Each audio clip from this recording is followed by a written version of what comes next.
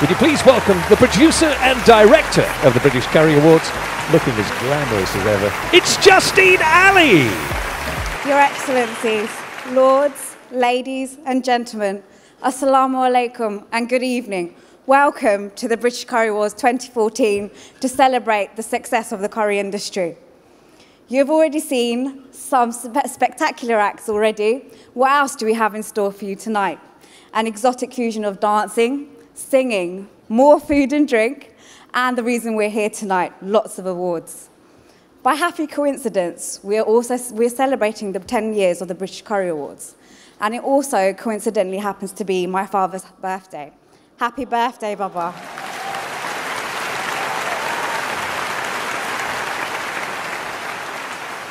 The original purpose of these awards was to inspire and motivate individual restaurants to develop restaurants and their businesses to change the perceptions in the minds of the dining public.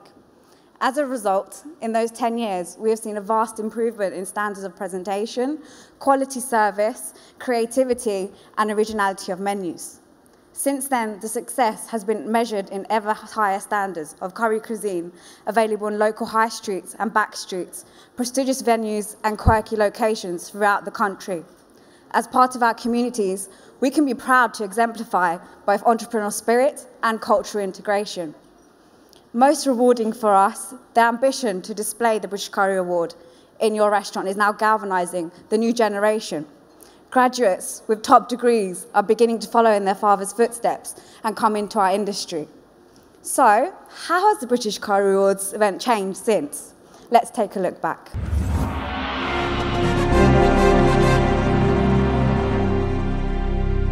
The English love affair with curry has lasted for centuries. Though the first curry house was established in London in 1810, its popularity really dates back to the setting up of Virasamy in 1926. In the 70s, the curry industry began to bloom and reach the mainstream, with chicken tikka masala becoming a national dish. It's sort of part of our culture now. Even used in a political speech about multiculturalism by a man with a tikka masala coloured beard. Chicken tikka masala is now a true British national dish. According to statistics at the time, around 85% of all curry restaurants were owned by the immigrants from Sylhet in Bangladesh. Coming to the beginning of this century, and the British curry industry faced some unexpected problems.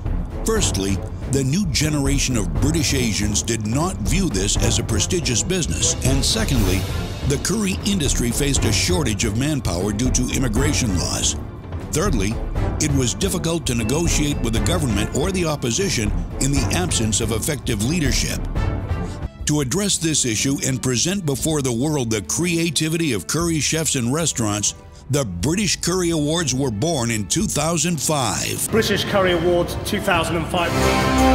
In the very first year, British mainstream media declared the British Curry Awards to be the Oscars of the curry industry. First Curry Awards, a glittering ceremony in London that's been described as the industry's equivalent of the Oscar. The British Curry Awards put pressure on MPs with regard to the staffing problems of the spice restaurant sector, which was debated in the British Parliament. Enam Ali restaurateurs for passing on their detailed concerns. Who are here today, indeed Enam Ali, who produces the Spice Business magazine, a restaurant owner, extremely influential in the industry, and organises the British Curry Award. Meet the nation's curry king. Born in Bangladesh, Enam Ali is a man who loves Britain and has made it his life's work to persuade his adopted homeland to love curry just as much.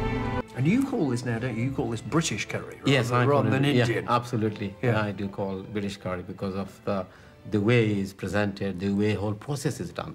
He calls it British, but it's cooked by foreign chefs. Under new immigration rules, work permits are only given to those classified as highly skilled, earning about $30,000 a year, and who can speak English. You go to Bangladesh, apply for advertising in the newspaper, get somebody, interview them, anything is fine, and you apply them, he'll be rejected.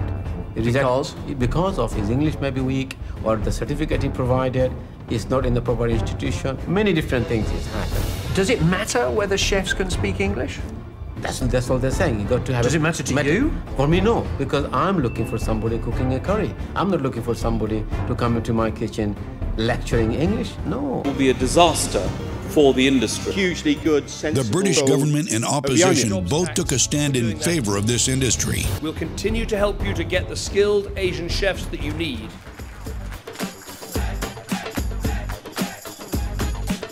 World-famous stars throng to the colorful ceremony to celebrate the awards every year. This year's British Curry Awards is the biggest event in the curry calendar, believe it or not. Now, over these years, these awards have become a fixture in our national life. They are, as I put it, the Oscars of British curry. Victorious restaurants showed their joy. The last 8 years to try and get this award. There is a reward for hard work, and that's what it is. We want to retain this enthusiasm, this success story. We want to see this happiness and celebration every year.